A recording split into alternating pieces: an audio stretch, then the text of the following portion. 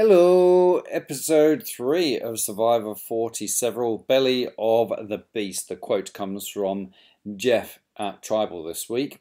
Now, if we think back to last episode, we were shaking our heads at the lunacy and the rank amateurness of Gabe burning his idol so early. Turns out Gabe is actually the player that we want to see play. He's like the kind of fan that we want to see playing this game.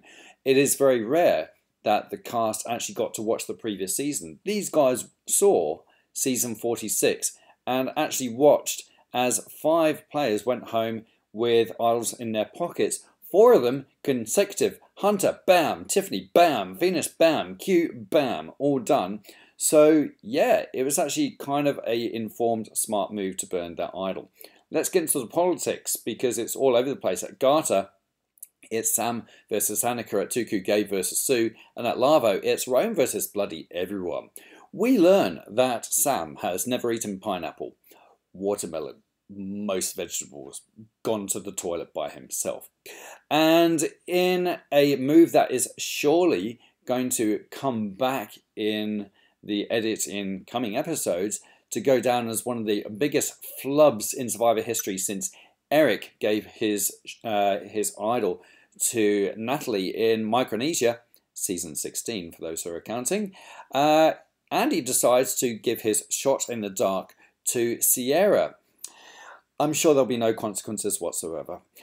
A boat arrives and it's Gabe, Annika and Rome going on a journey, and for the most part they tell each other all the goss, keeping very few secrets, I thought.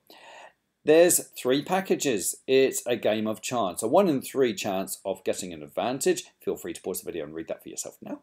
And Kyle walks away with losing his vote at 1 tribal. So does Annika, and the harbinger of luck, Rome, adds to his armory. Back at camp, Kyle told the truth to his tribe mates. Annika lies and says that she chose to save my vote to everyone, but told Rachel the truth.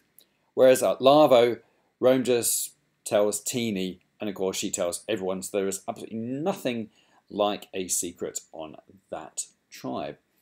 Then we get into the immunity and comfort items challenge. And Andy and Rome initially boast big on doing the hard leg solo, but Andy, shock, struggles. Keyshawn, to his credit, jumps right in and gives it a red hot go despite being a novice swimmer, but still puts them behind, and from that they can't recover. So it's Garter in first, Tuku in second, and Lavo gets sent to Tribal, which is kind of nice having, 3 episodes, 3 tribes going to Tribal Council. So yeah, evens up the playing field very nicely. At camp, Keyshawn does actually make another reference to Survivor 46, saying, "We just don't want to have a queue moment. Does anyone want to go home?" And we get to the votes and they're spread. Oh, Rome, of course, burns his idol. So that's gone, but he's still got a steal vote in the back pocket. The votes are spread all over the place. It's 3 against Aisha, but only Teeny and Keyshawn don't get votes against them. So, yeah, we send Aisha home. And we have our 3rd player losing their first castaway. Shane says goodbye to Aisha. So, as you know, we've got a journey of our own going on. Everyone has been split into alliances, and that's how they break down. That there are alliances right there. Read your tree mail to do with the journey, because all will be revealed very soon.